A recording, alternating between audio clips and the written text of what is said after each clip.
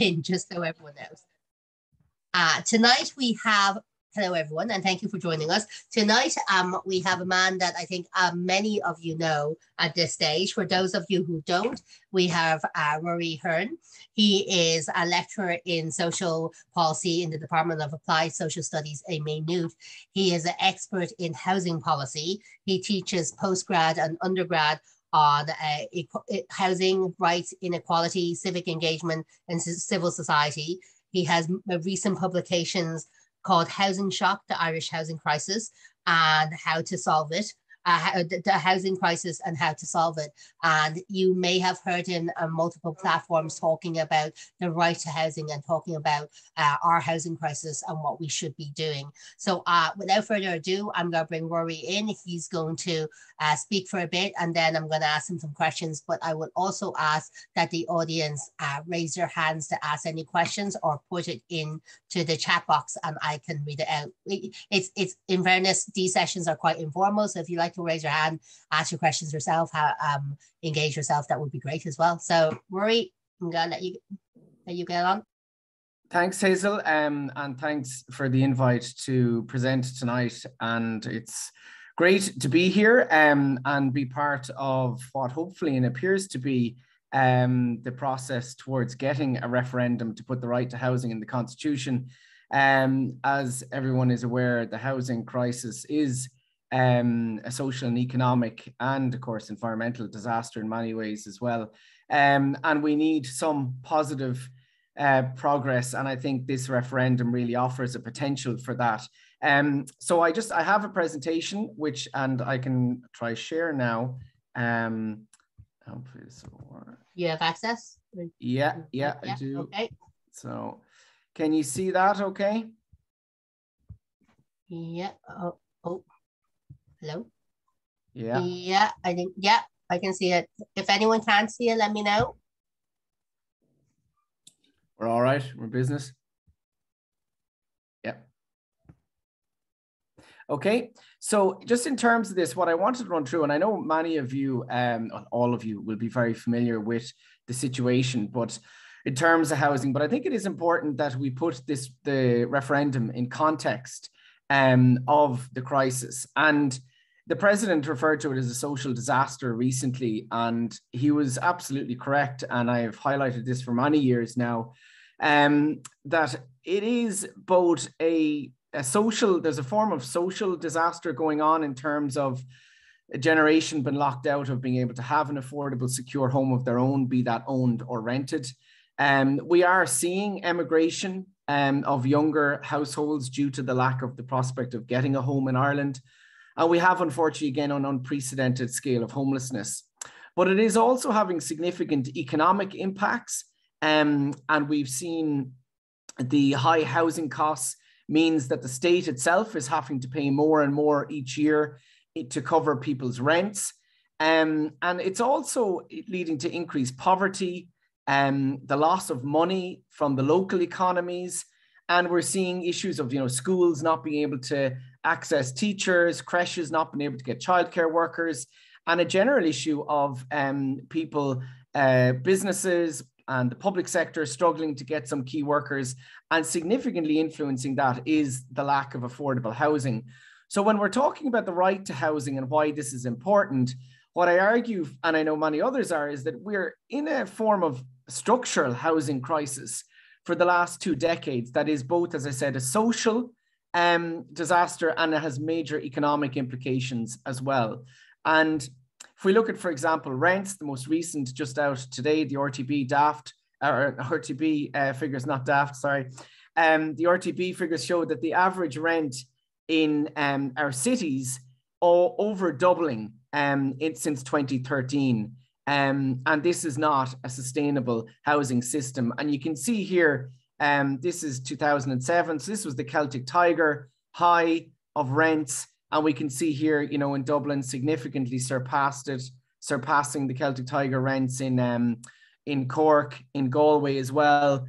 And interesting, Limerick has actually had the highest increase in rent since 2013 in terms of percentage, over 108% increase.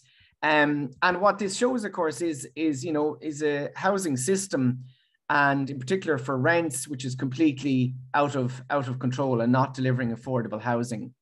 Then we have another issue which links directly to the right to housing, which is the whole issue of evictions going on in the private rental sector. This is RTB figures as well, showing the significant increase in the latter half of last year and this year in terms of notices to quits being issued to tenants. And these are over 90% of these are for no fault of the tenant. About 2/3 are due to the landlord selling the property. And what's really interesting in these figures, and we can see it, is the impact. 2019, just to explain, is the first time landlords had to register when they were issuing a notice to quit with the RTB. So that's why you see this increase. It's in essence, essentially landlords obliging by their legal obligations, becoming aware of them. But then you see this huge collapse in of evictions when the eviction ban was introduced during COVID. It was lifted temporarily during the summer of 2020, introduced again. You see this fall again. And of course, at the time as well, we also had falling homelessness. So this is very important because part of the argument for why the eviction ban couldn't be extended beyond the COVID period was the issue of property rights in the Constitution and the property rights of landlords. And this was cited by various ministers at the time, that there couldn't be an extension of this eviction ban, even though it was leading to significant falls, most significantly in family homelessness, family and child homelessness, but due to the constitutional protection of private property. And so what this shows is that had we a right to housing in place in our Constitution, it is more likely that government would have been able to extend that ban on evictions if it chose to do so. And I think it's just a direct example of the implications of the right to housing and property rights in our Constitution as it's currently constructed. In terms of homelessness, I think that there's something around the issue of, we have accepted homelessness, I think, and normalized it in Ireland now. And it's deeply disturbing that we have. And for me, it's one of the core arguments why we need a right to housing in our Constitution, because I think we've lost our way completely in understanding and taking account of the impact of homelessness and what that means, and in particular on children and families. And when you look at homelessness from as an adverse childhood experience, leaving traumatic impacts and potential impacts on a child for their life, it shows the need to take homelessness, I think, much more serious than we currently are. And this is just a quote from a psychologist around that. And I'm conscious my time is very short, so you can look at these slides yourselves in terms of that. Other issues in terms of housing and our situation at the moment is that we've seen the census just came out. It shows that there's 166,000 housing units being vacant, and that's not derelict units, that's vacant ones. And this question of how can we have a housing system with this illogical situation, such levels of housing need and yet such high levels of vacancy and dereliction. So in terms of the referendum and the right to housing, the Housing Commission has launched a public consultation on holding a referendum on housing. And this is very important, that currently I suppose the official consultation is not around the right to housing, but is just on a referendum on housing, because that's what the programme for government gives. So what myself and many others, I'm involved in the Home for Good NGO Civil Society Alliance, which has Threshold, Focus Ireland, the Mercy Law Centre, Simon Communities, and many other civil society organisations working in the area of housing and homelessness. We have called for that to be a referendum on the right to housing. And I think I think there is growing consensus, and this was shown in the Seanad in the summer, when all political parties in the Seanad backed the proposal that there should be a right to housing referendum to insert the right to housing in the Constitution. But this consultation is open until the 2nd of September, and I would be encouraging as many people as possible to make a submission. And I would present a case why I think it should be, as I say, a right to housing, a referendum on the right to housing. As I said, Home for Good has made a proposal, which it has presented to the Oireachtas committees, various Oireachtas committees, and to the Housing Commission conference in May, which that there would be a new article put in, Article 43A in the Constitution, whereby the state would recognise and vindicate the right of all to have access to adequate housing. The definition of adequate housing here is drawn directly, that language is drawn directly from the United Nations definition of adequate housing, which sets out 8 or 9 different aspects of what that means. It includes affordability, tenure security, habitability, which is quality, cultural appropriacy, which would be things like, for example, traveller accommodation. And it also includes access, which is in terms of housing that's accessible. So there's various aspects of that. And I think that's a very important, that phrase and where that comes from and what it means. It gives significant meaning, substantive meaning to the right to housing. And then the state having the responsibility, and the word shall there is very important as our proposal. There's no ambiguity that the state would have the responsibility to work to deliver that right to housing. And in that wording, it's not that the state would have to tomorrow morning deliver, provide a key to a home to everybody, and no one has ever said that that's what the right to housing is about. But it is actually saying that the state has to work essentially to try and achieve and ensure that the housing system delivers these aspects of what is in the adequate housing definition. So I think there are 3 core reasons why we need a standalone right to housing in the Constitution, and why it can actually make a contribution. And I use the word contribution to solving our housing crisis, because putting the right to housing in our Constitution will absolutely not solve our housing crisis overnight. But what it will do is it will make a number of important changes, and I'll explain why, so that it can, as I say, make a contribution to it. The first is that the process of a referendum itself is a democratic deliberation about what we as a country feel in relation to issues. In this case, housing. The referendum itself, so holding a referendum, would provide society with that debate that we really, really need about housing. How do we treat housing? How do we understand it? Because fundamentally, we have made a mistake. We've made a mistake for the last 2 decades in treating housing as a property investment asset rather than what it should be as a home. And our policy has been unclear as to the purpose of housing, whereas a right to housing gives crystal clarity as to what purpose you treat housing as its prime. And not just, of course, housing, but everything that goes towards housing, in particular land, the built environment, those key aspects. And in that referendum process, and hopefully that it would pass, it would give a societal expression, because the Constitution expresses us, that we would, what we want for housing. And also, if it did pass, and hopefully it would, with a significant majority, it would actually give a mandate to the government to take strong action around housing. So it's not just that you put it in the Constitution as a positive thing. The process of the referendum itself offers a real opportunity, as I said, to create this societal consensus around how we see housing, but also to create that political public demand, and then give the legitimacy for the government to take major action around housing. That's the first reason.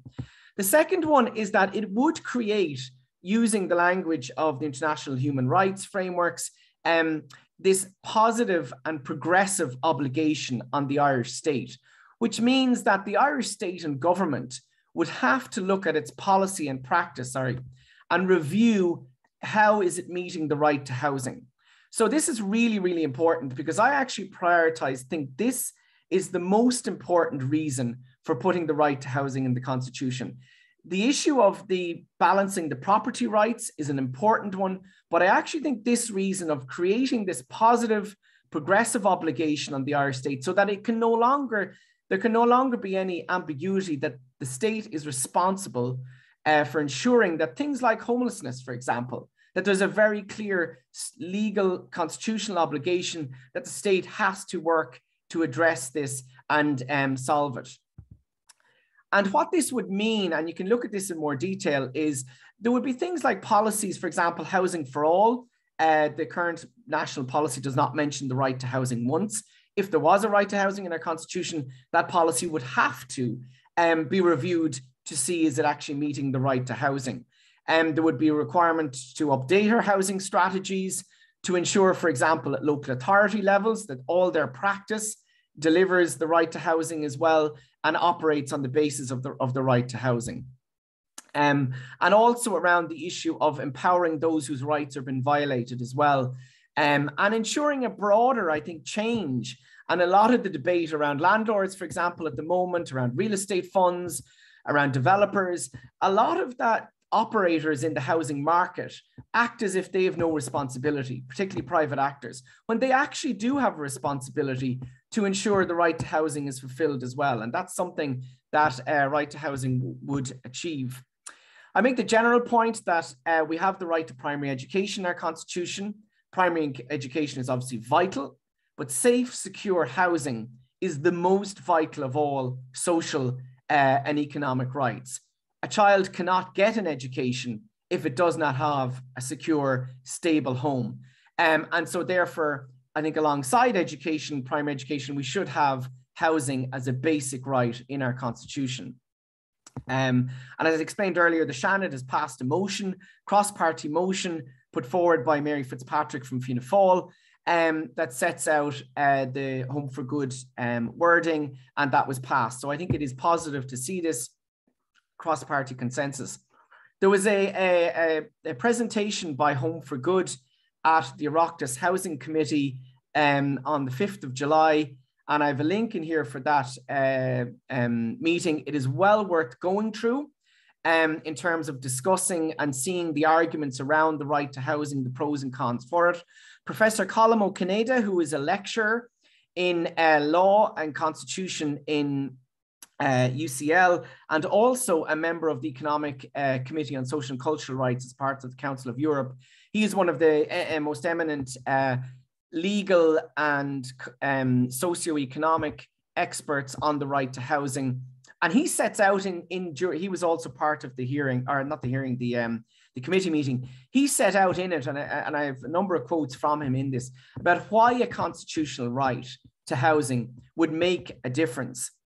And he talks about it, for example, that, why having the right to housing in the constitution would require both the courts to assess in terms of cases that come in front of them, to balance, for example, property rights with the right to housing, but also the department as well, ministers, they would all be required to assess their policies and what they do in regard to the right to housing. And he makes the point that leaving things as they are in not having a right to housing leaves a void in our constitution. And this raises issues of essentially the prioritization of property rights over the right to home, for example. The third one, and this goes on to that the constitutional insertion of a right to housing would give clarity, and particularly if it's inserted as a balancing right to the right to private property, would enable government to be very clear on policies that it brings forward. And again, referring back to, for example, extending the eviction bans and for example, rent freezes, that there would be much greater clarity for government to enable them to take forward measures on this. And I have a list of these. This is from my paper I submitted to the Housing Commission's conference in May, which I have a link for in the presentation. And there's a number of areas where providing a right to housing in the Constitution would strengthen government's ability to take action on housing. And the point was made that there was at least 10 pieces of legislation brought forward by private members' bills over the last 6 years that were deemed not possible to be brought through the Dáil because they were deemed unconstitutional in relation to housing. And this is part of it. The government can't even bring forward legislation that is potentially unconstitutional. So the issue of private property rights being in the Constitution and not having a balancing right means there is this chilling effect on bringing forward potential legislation. So potential solutions, as I said, around extending security of tenure for tenants, tackling vacancy and dereliction to extension of compulsory purchase orders, and areas of, for example, standards in the private rental sector, tackling discrimination in housing provision, planning requirements, having the right to housing would give government really a very clear and unambiguous ability to progress legislation in this area. And there's others, you can read those. Just in terms of the right to housing and potential for a referendum, the Irish Human Rights and Equality Commission has done a number of polls in recent years, which showed that an overwhelming majority of the Irish public, when polled, were in favour of inserting a right to housing in the Constitution. And this was, reached 86% amongst younger people. And across all social classes, across the country, there was a majority in favour. It went down. In terms of gender, for example, 51% male, 73% female. Social class, there was a difference. The highest social class, it was 57%, still a majority. And then lower social class or socioeconomic groups, a higher percentage. So it does show that there are different views within society around this. But I think that there is a very clear majority there who are open to be convinced that this is the right thing to do and clearly support it. Now, mobilizing that in a referendum, ensuring those people voted, and the whole process of a referendum and potential opposition clearly needs to be thought through. We are likely to see, I imagine, those who gain the most from the current housing system, real estate investors, for example, maybe landlords with multiple properties, exerting significant pressure and lobbying in this referendum, engaging perhaps in scare tactics during the referendum about landlords fleeing the market if such a referendum was passed. And we are likely to face significant opposition because we know that this is about asserting a different value framework in housing.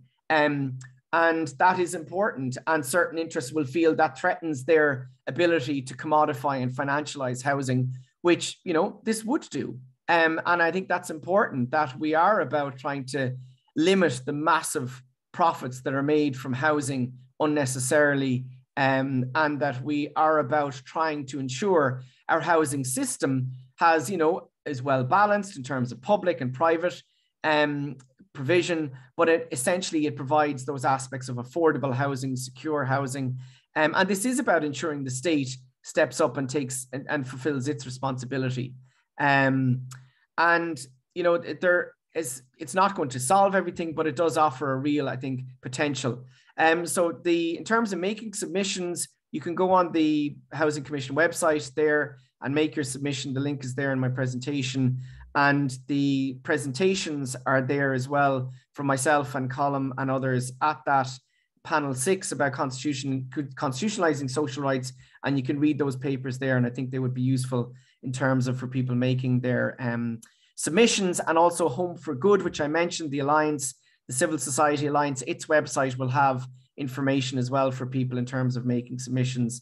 And that joint committee meeting, Oireachtas meeting, is there as well, the link. So hopefully that's of some use in terms of sparking some discussion and providing some resources for people. Thank you, Rory. I'm going to ask people with questions to put up their hands. I guess I want to kick it off by saying, well, firstly, the presentation you gave was very informative. I think for my part is that it's not reinventing the wheel. There are other countries that have done this. And the reason why I know from Green Party perspective, we were so eager to make sure it was in the program for government and push for it was that we knew it does work in other countries. So can you bring us through, Rory, some of the other countries that it has worked really well in, the biggest impact, and also some of the worst case scenarios as well of delivering change? I'm kind of thinking South Africa with its great socioeconomic rights, but at the same time, there's issues there in terms of balance. I'm then going to let Sean in to ask a question. Anyone else wants to ask a question, please raise your hand and I'll come to you, but I'll do it. What I'll do is I'll take two at a time and let Rory come in then. Thanks, Rory. Yeah, thanks, Hazel. No, I think it's really important to point out that it's over 80 countries internationally have a right to housing in the constitution. So you're absolutely right to say this isn't reinventing the wheel. This isn't something that just Ireland would be doing alone. There's many European countries have a right to housing, as you mentioned as well. South Africa is one of the countries that really progressed it. And there's a number of countries which are good examples, I think, of what it has achieved. Finland is always cited in particular around homelessness. And they are, of course, one of the few countries that has actually significantly reduced homelessness in recent years. And they have a very explicit right to housing in their constitution. And the point is made that it's not the specific right itself that means, for example, people can go to court over the issue.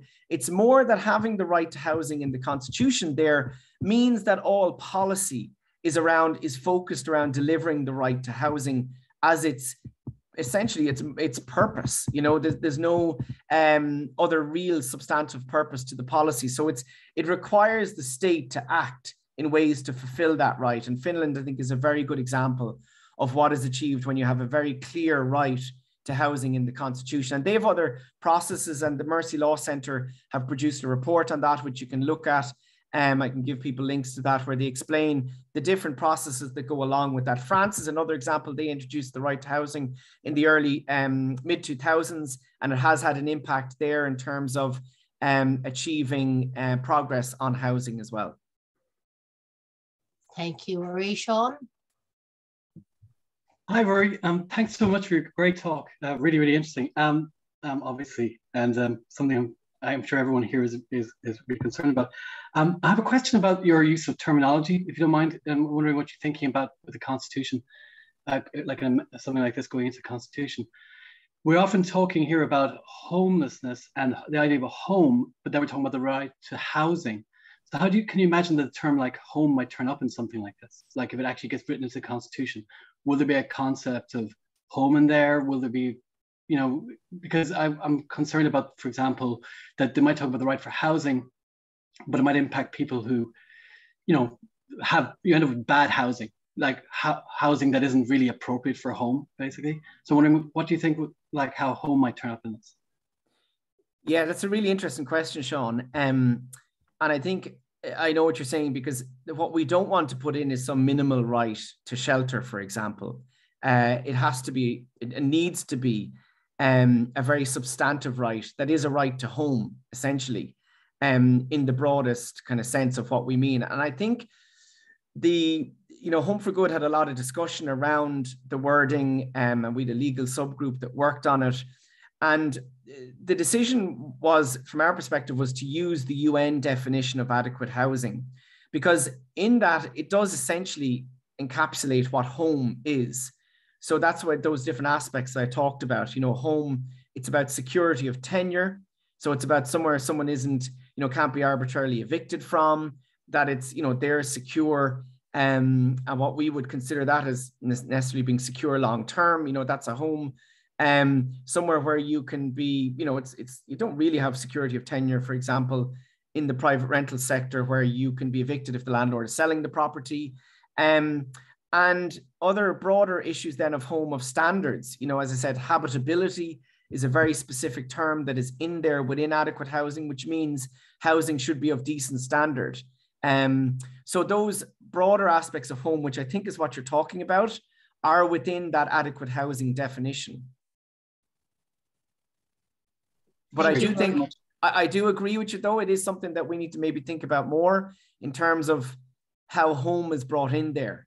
And also important, the cultural adequacy part, as I said earlier, of adequate housing under the UN definition includes different versions of what is a home. Because people, of course, have different, approaches to what is home.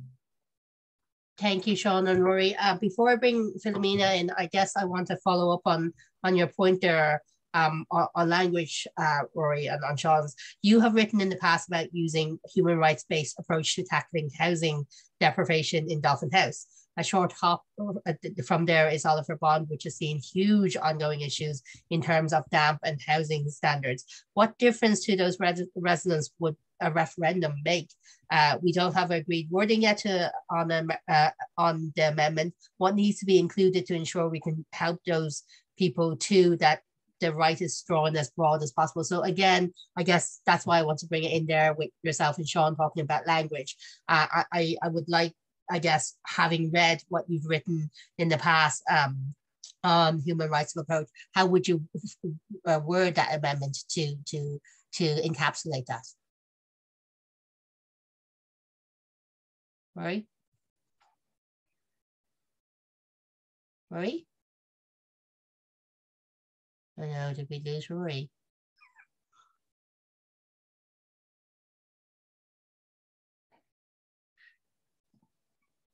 Hello?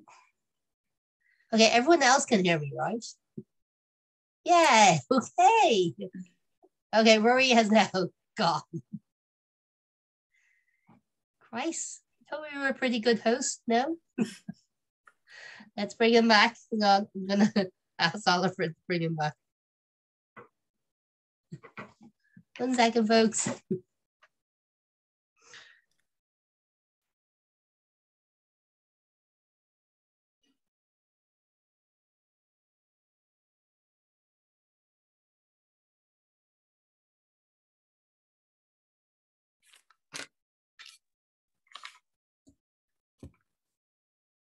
Ah, there you are. Apologies about that. My computer died. I just want to get the battery. Sorry. In fairness, there was a pretty good picture of you looking kind of like for a good like 1 minute before I coughed that you weren't there anymore. Sorry, I don't know. You were asking about the Oliver Bond situation. Yeah, I was asking about Oliver Bond and a piece you've written about human rights based approach to tackling houses and deprivation in Dolphin House. And for those who don't know the area, there's a huge issue with housing and housing standards there. So I guess for me it's finding out how, for you in your mind, looking at the language of this amendment, because you and Sean just talked about the importance of language. How do we don't have agreed wording yet on the amendment. What needs to be included to ensure we can help these people that the right is drawn as broad as possible in your mind? Yeah, again, I think that, you know, as you said, I worked in Dolphin's Barn for many years on the whole issue of substandard housing, the issue of mold and damp in local authority housing, and trying to progress that and working with the community. And we took a human rights-based approach. And we know that across this country, there are tenants, both in private rental and in social housing, who are living in substandard conditions, affected by mold, damp. And firstly, in terms of local authority and social housing, what I was really struck by working there was how the language of human rights itself, and tenants realizing that they actually had a right to housing, meant something very, very significant to them. Prior to the work we were doing and the education work we were doing with them, there was a whole issue of them feeling responsible themselves for causing issues, and there was, you know, sometimes the council would blame them for causing dampness in the flat. Whereas in the right to housing, and what putting it in the constitution would mean, is that people whose rights have been violated would hopefully, and through the process of the referendum as well, they would see that the government, the state, has an obligation, a very clear obligation, to ensure that their right to housing is met, and it has to work to do that, and that they don't have to live in dampness or in, you know, substandard conditions. Nobody should be living in substandard conditions in one of the most wealthiest countries in the world. And that is a basic human right, and we should be working to ensure people aren't doing that. So what this would mean is, number one, is they would hopefully, through this whole process, they would see that they do have a right to housing, which, and as I said earlier, the UN definition of adequate housing, and we put that wording, proposed wording there of adequate, includes decent standard. So mold and damp, you know, they would be violations of the right to housing if they're not being addressed. And so it would both require the state to act, and then potentially, yes, there are potential for court cases as well around it. And then there's a whole question of, that is the question around the courts and what role they play. There is no expectation that if a right to housing was put in the constitution, that there would be this flood of court cases, and the legal scholars have said that. But on the other hand, if tenants were not their, substandard conditions like Oliver Bond, there could be a case for bringing that forward. And I think that would be the right thing to do. And the state would have to answer that. Yeah, thanks, Rory. Philomena, and then I'll bring in Michael and go back to Rory. Philomena? Hi, Rory. That was an excellent presentation. I'm just wondering, for the over 80 countries with a right to housing, I'm wondering, was there any negative or unanticipated side effects to bringing in the right to housing in the Constitution? Yeah, thanks for that, Philomena. I think that, and again, Professor O'Conada would have more expertise in terms of that international experience than myself, but he made the point, because he was asked that at the Oireachtas hearing. And what he made the point was that really the biggest issue is that expectations were raised by people, that in terms of, this right to housing was passed and then people would have, they would have their right to housing fulfilled. It wasn't. So people were let down and had a sense of being let down. And the real issue was that essentially the right to housing didn't achieve kind of what people had hoped it would. So it's more that really the right to housing didn't achieve what it could have or what people thought it would have, rather than, causing sort of, as people would refer to, unintended consequences legally. That really the biggest issue was it didn't deliver. And that's because, putting the right to housing in the Constitution in and of itself is not going to do anything. That it requires legislation, it requires investment to actually be, actioned.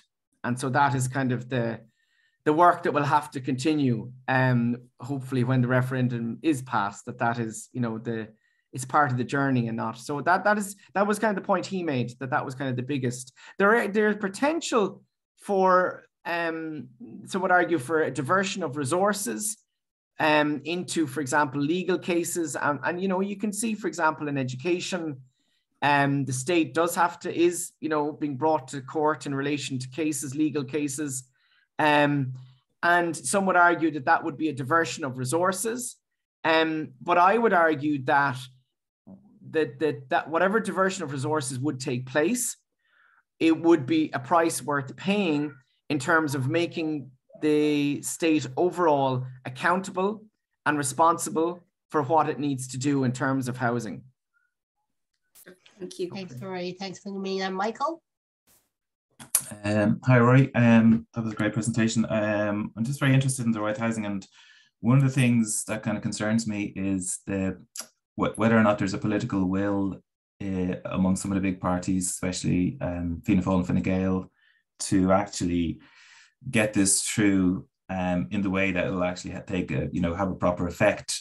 And just the dangers I'd be thinking of is what sort of, could the wording be changed somewhat to, I'm just trying to, I find it hard to see any party actually campaigning against a right to housing, but my worry would be maybe they'd try and change the wording so it doesn't really have a huge effect. And just from the last few years, just the fact that we seem to be constantly coming up with these crazy policies that are investor led and just, then being rolled back or phased out because they're not working, and they're not going to work, like co-living. We've had build to rent, we've had leasing for 30 years, shared equity, just the list goes on, and they always seem to be pushing the prices, making sure those prices keep high or high. And I think that's a huge issue apart in the right housing, that it has to be affordable and secure. For example, I just don't understand why build to rent is pursued over cost rental, but clearly cost rental was a much better long-term, secure, affordable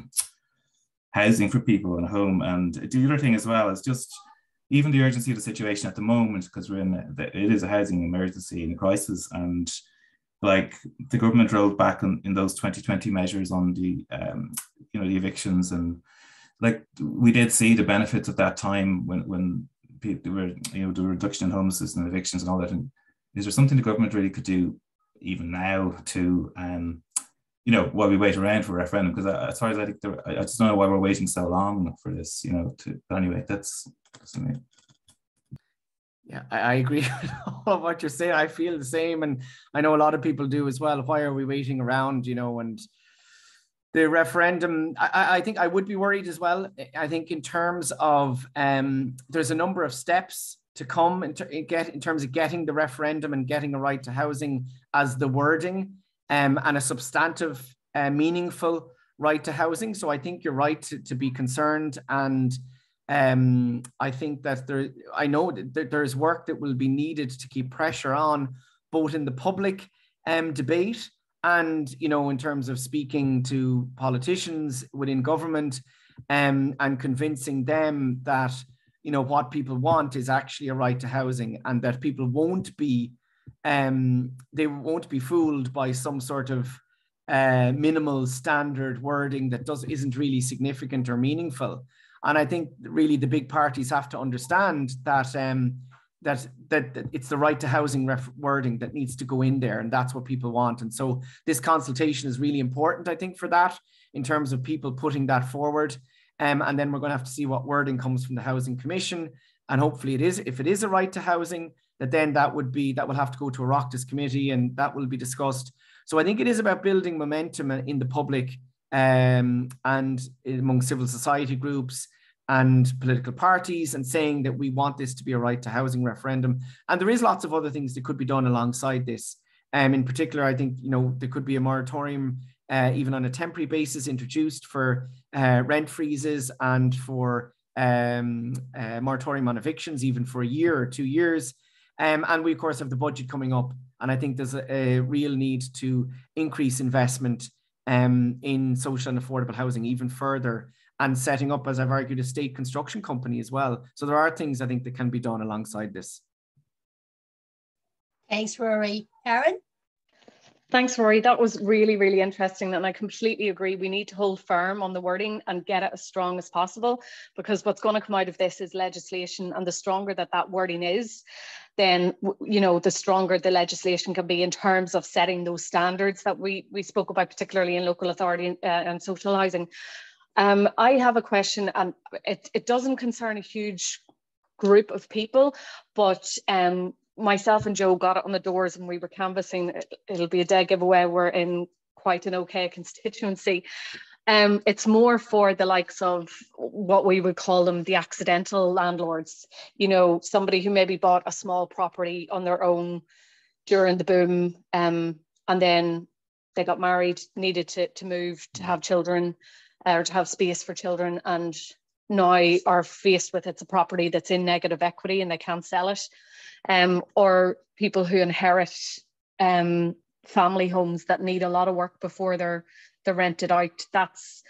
I think we need to do a lot to bring them on board and kind of show them that this referendum and subsequent legislation, we're not out to, for want of a better word, to get people who are in that situation. We just want practical, safe, affordable housing for everyone in terms of tenure, in terms of whether renting or purchasing.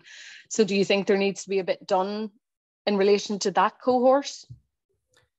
Yeah, thanks, Karen. Yeah, no, I absolutely agree with you. And I think the concern, I do have a concern, and I know others in Home for Good have it as well, that, you know, if part of the need to progress both wording as soon as possible, but broader, we need to have, you know, answers to those, and we need to be looking, like in marriage equality and the repeal campaign, at different groups who might be against this, or who are more likely to be against this, and how do we answer the genuine fears and concerns people have. And I think that, so there is work needs to be done. And in that group in particular, I think the accidental landlord, you know, when you look at people like that, they are, you know, it's about, I think, having a conversation with those and saying, look, this is not going to impact on your terms of property. That it might impact, for example, in saying that, you know, you can't evict a tenant when selling the property if there's a tenant in place, but you can still sell your property. And I think what this would mean is the state would be more obliged, for example, to, you know, if you couldn't sell the property, to buy the property. If, for example, you were looking to, as you say, do it up in terms of to rent it out, the state should be providing funding that, you know, to housing to ensure it's brought into use. And so it is about, I think, ensuring more and more housing is brought into use, more of our land, more of our vacant buildings. But on the other side as well, I think we do need to have a conversation as a country and say, look, you know, our approach to property during the Celtic Tiger was just bonkers. Like, it was just wrong. And absolutely nuts. Nuts, like, completely. And the idea that you could just make money from property is just bonkers. Like, and this is why we're in this. And I think a lot of people, when you have that conversation, they go, yeah, you're right. You know, we shouldn't be able to make a whole pile of money. And if you make this investment, you know, we should be treating housing as this investment where you expect this huge rate of return. You know, people need homes, and that's the way you work it. And I think that part of that conversation would both ease their fears and I think help them understand, you know, as well, that housing is not something that you should be expecting to make this massive profit from. Thanks, Karen. Louise, and then Matthew. Louise? Hi, thanks a million for the talk. I'm just wondering, do we need a simple thing to get this through the referendum to get the right, or can we skew it so it impacts on dereliction and reusing existing properties? And also, sorry, second question, how is it going to impact on local authorities? Yeah, so on the dereliction and vacancy, I would think that if you put a right to housing in the Constitution, it would make it very clear that the point is your housing system, the government is then obliged to ensure that our housing system delivers the right to housing. So if you have this situation where you have 166,000 vacant homes and we actually don't know how many derelict properties there are. There are 40,000 plus, probably even, you know, multiples of that across up and down the country, that, you know, a government can't, that's not fulfilling the right to housing. And so therefore the government is required to take even more action on those. And in the cases, because we do know that there are situations where property is just sitting there because either an owner is not interested or doesn't have the money, but still thinks, well, it's my property, I can do whatever I want with it. And there needs to be an understanding that, well, property is, you can own property, but it shouldn't be at the expense of other people being able to access a home, in that sense of you can have multiple properties, decide whatever you want to do with them, and that there is this balancing of a right to a home. And so I think that that's where it would really provide very clear guidance for government that it has to tackle vacancy and dereliction on a major scale. And in terms of local authorities, again, I mentioned this earlier, it would be very clear all state policy would have to be reviewed. Housing policy would have to be reviewed for how it's delivering and meeting the right to housing. And that would include local authorities across the board. And that would be a lot of work, and it would be a lot of, it would, I think, require significant change in culture, in practice, and how local authorities operate. But that, I think, is what's needed. Last question from Matthew. Hi, how's it going? I was just wondering, in relation to how would securing the right to housing in the Constitution tackle the actual reducing the cost of building housing and building homes in the country itself? Like, what's the follow through from getting the right of housing into the Constitution and actually building homes and building properties for affordable prices that people can then purchase for themselves, or that local authorities that can build and then rent out at an affordable rate? Yeah, no, that's a really important one. And I think that, again, this comes down to that we need to, you know, convince, you know, the generation locked out of homes that, you know, this will make a difference. It can make a difference. And the way I would see that happening, as if you put a right to housing in your Constitution, first of all, as a process in the referendum itself, there would be major public debate across the country, across generations, about how we treat housing, about what role government has, about what role the market has, about this idea that housing is a human right.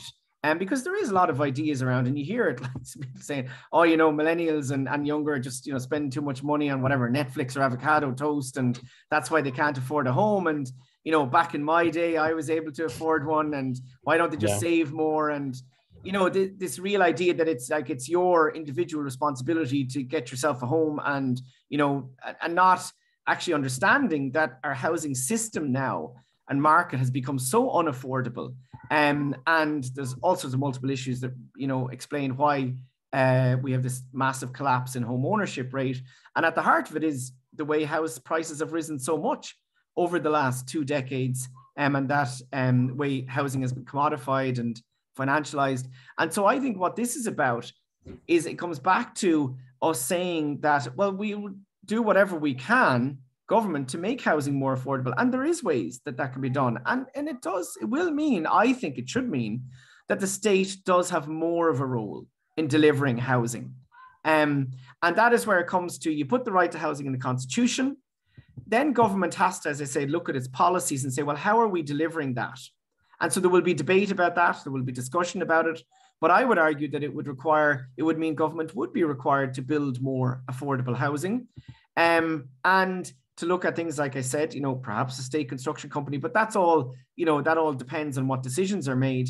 But I think in terms of housing affordability, it would be, as I said, it's about changing our whole housing system to meet the right to housing, which is affordable housing, secure tenure. So I think it would make a substantial shift on many, many levels. And even in terms of what private developers and investors think they can just do with housing, that they would have to respect the right to housing as well, which might mean less profits, but that should then mean more affordable housing. But again, that's, we know that housing has become so expensive because it has been handed over to the market. Land prices are so high, they're a major factor in the cost of housing. We look at materials now have increased, but financing housing, for example, is very expensive as well. And there are ways the state can provide affordable land, affordable finance to private developers and builders that can make housing more affordable. Overall, I think it is about us understanding fundamentally that we have to ensure the right to housing for people. And that means the state has to deliver on housing policy on a much, much more serious way, I think. Yeah. Okay. Thank you. Thanks. Karen has a quick follow-up, but I just want to refer everyone to I posted a link. I know Rory's going to send around a presentation, but for people who want to provide their views to the Housing Commission, the end date is in September, and there's a number of ways you can submit, but I do encourage people to provide a submission if they can by Friday the 2nd of September on what this amendment should look like. So I have Karen as a quick follow-up, and then I'm going to wrap up here. Thanks, Hazel. Just on what Matthew was asking around how this would actually look. I'm speaking from personal experience. I grew up in social housing in the north, and I've seen where it has worked well. So would you see it as a similar system to up there, whereby each local authority has their own construction division department, and they are responsible for constructing social and affordable housing? So in the instance of my own experience, my parents rented from the local authority, and then they were given, once their rent had paid off the construction costs, they were given the option to buy. If you decide not to buy, you're not discriminated against. You're allowed to continue living on in the property, paying the same rent. My parents did opt to buy, but they paid, I think, around £9,000 for it in the early 2000s. I've seen it work very well up in the north, where they have, as I mentioned, each local authority has their own construction department. Is that what you would kind of see as with maybe a national construction body? Yeah, no, it's slightly out of the referendum, in that, a referendum wouldn't, necessitate us making, that clear a policy definition. Separate from the referendum, I think that there should be a state construction company. I think that both local authorities and housing bodies, housing associations, need to be given much more capacity and funding to build and to develop housing, and that they would draw on then and contract in a state construction company to build it. That would be my view of how it could be done. But, there are other views on that. I think what's most important is that we do actually develop a capacity to both develop housing and to construct it as well within the public sector. Be that, I think, a semi-state enterprise like the ESB, I think is necessary, particularly when you look at the need for retrofitting as well, the capacity to build up skills through that. and the massive scale that's required in terms of retrofitting and building sustainable homes, I think that relying on the market and the private sector is just, it's absurd given the housing need that is there, over being completely dependent on it. I mean, of course, the private sector has a role. So therefore, I would see setting up a state construction company and setting up development capacity amongst local authorities, supported by the Land Development Agency as well. I think there's a potential for that, and particularly regionally as well. And then, as I said, housing not-for-profit housing bodies as well, like the Cllr Co-Housing Alliance, like, you know, Cllr, Respond, those bodies. I think overall it's about us understanding that the non-market sector of housing needs a much, much greater role. Like, it's scandalous that you've, you know, situations where, you know, we have huge amount of land, public land available. You know, there's communities I know around the country who are interested in developing sustainable co-housing, not being supported. You know, housing associations say they could do more if they had more land. So I think it's really about putting that onus on the state to do everything it can to address the housing crisis, the housing emergency. And just to follow up on that, there's a huge element of local government reform here as well that needs to happen with the policy drives, is because each local authority will give you different reasons on why they won't build. But if you look at Dublin alone and stand on that junction of St. Patrick's Cathedral and Ivy Trust, there are 3 corners there that are all public housing. And we have been able to build those public housing up until 2 decades ago. So we can do it, but there's no will to do it. And having a national building agency will help drive that, and don't leave local authorities with any more excuses of not being able to build. So I think that would be important in the grander scheme of things. Anyway, on that more operational note, I'd like to thank Rory for coming in to speak to us on the housing referendum. And as I linked to the information on the chat box there, please do submit your please do submit any thoughts or your opinions on what the amendment should be. And if you have any questions about this session, please come back to us. And Rory has his slides that he can send around to every one of us. Again, thank you so much for coming, and thank you for getting involved. So thanks Hazel. Thanks, you. Both. Bye. Thanks a lot. Thank you. Thanks. Bye-bye. Thanks, Rory. Thank you.